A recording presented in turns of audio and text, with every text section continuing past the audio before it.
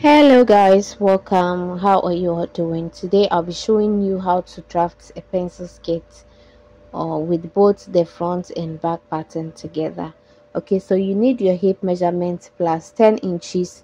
Okay, so when you get that, use that to cut your fabric, and then you fold it into two like so, and then you go ahead and fold it over again. But make sure when you are folding it, you fold it and make sure there is 1 inch. Okay, before the folded line there is 1 inch in front. So you need your hip measurement plus 2, okay, for this, because that is the biggest part of your skirt. All right, your skirt measurement. So fold it this way, and then we are going to start with our start line. So I am going to go ahead and then rule a straight line.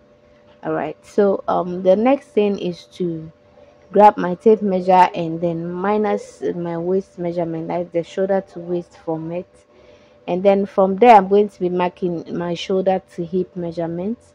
All right, so after that you go ahead and mark your shoulder to your lower waist measurement. Okay, yes, once that is done, mark your shoulder to your knee measurement. Then you go ahead and mark your shoulder to the skirt length. All right, so this is a dress. All right, this is a dress. So after you're done with that, just go ahead and add some allowance to that. I'm adding just 1 inch of allowance to that. Okay, so the next step is to go ahead and mark the same measurements like I have on the other side, so that I can square it up beautifully.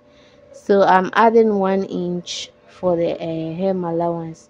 So after that, just rule a straight line across all the lines you've made.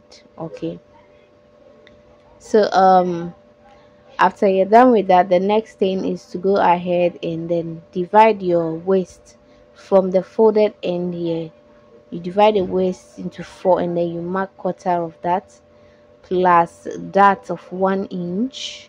Okay, plus 2 inches of allowance. All right, so go ahead and measure your low waist, whatever you get there, divide by 4. Okay, and then add your allowance to that. So the hip measurement as well, hip divided by 4 plus 2 inches of allowance. Okay, so right below the hip, 2 inches away from the hip, below the hip, I'm going to mark the same hip measurement I got, and then I'm going to be squaring or shaping this with my skirt pattern.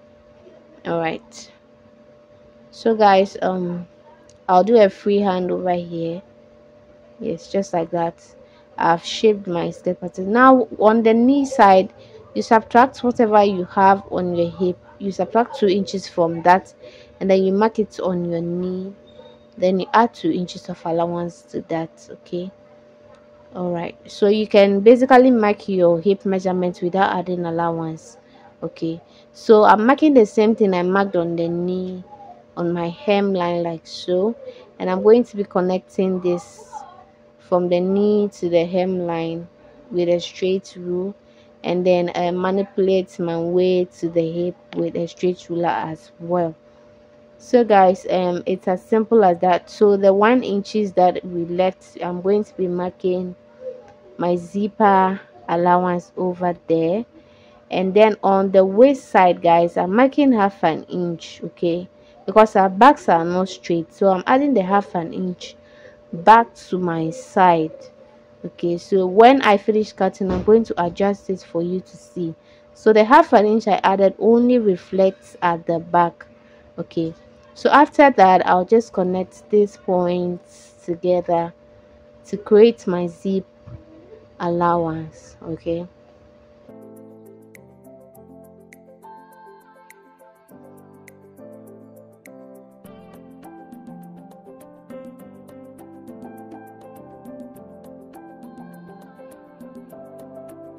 yeah, so once I'm done with that, I'm just going to go straight ahead and cut this out. Okay, so watch the way I am cutting it. All right, I already added my seam allowance to the waist part. Also, I'm cutting the half an inch I added first. Okay, then once that is done, okay, I'll go ahead and take my front, and I'm going to be moving that half an inch from only the front because it should not reflect at the front part, only the back.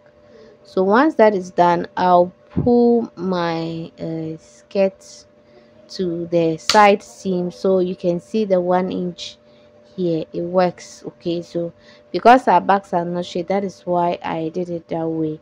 So guys, thank you so much for watching. Subscribe, like and share. I'm going to see you in the very next one. Take care and bye bye.